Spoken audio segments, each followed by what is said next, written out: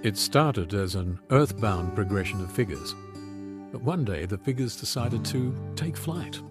Happy to oblige, so began what would be an 11-year odyssey, resulting in the 30-figure bronze relief, Rising.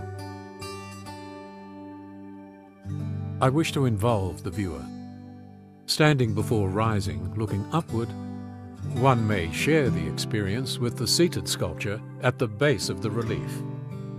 Rising took 11 years to complete. Because I finished the figures or groupings of figures one at a time, I might look at it a month after it seemed finished, then revise it because of a new figure.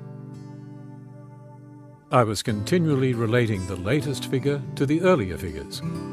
Not calling any one figure complete until the whole was complete has allowed for a sense of depth.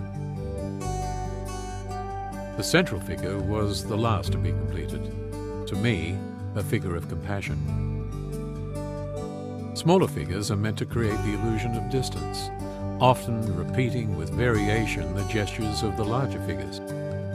Tying the implied background to the foreground allows an empathetic quality to the viewing of Rising, wherein the viewer becomes a part of the whole.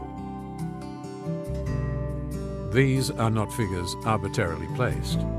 They express the different beings that are the subjects of the relief. Along with those who modelled for Rising, subconsciously I was drawing from individuals and experiences I've had throughout my life. Assuming that my total mind is a better gauge than my conscious mind, that is so influenced by current associations, I have to trust in a kind of totality of mind when moving through and completing any work of art. At one point, the relief seemed to complete itself, and I let it go.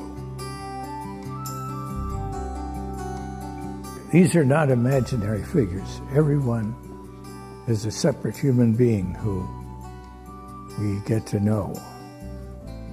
And that gives it the life.